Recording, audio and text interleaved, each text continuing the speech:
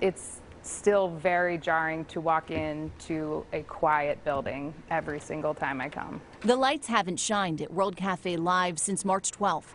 The independent music venue on Walnut Street in University City once boasted hundreds of bands and performers gracing its stage every year. We were doing 15, 20 events a week.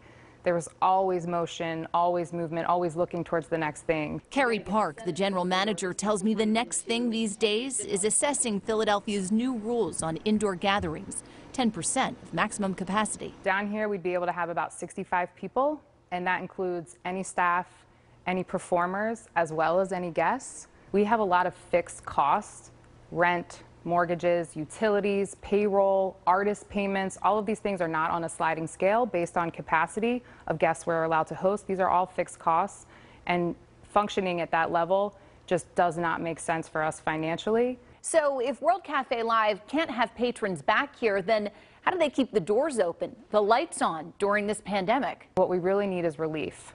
We were very fortunate to have bipartisan support for our Save Our Stages Act federally. This legislation would be a game changer. It calls for $10 billion for Broadway, theaters, performing arts venues, all independently owned, all across the nation. World Cafe Live helped to form NEVA, the National Independent Venue Association, to lobby Washington to keep this fabric of so many communities threaded. There's really nothing like the reaction of someone watching their favorite artist perform or their favorite comedian perform.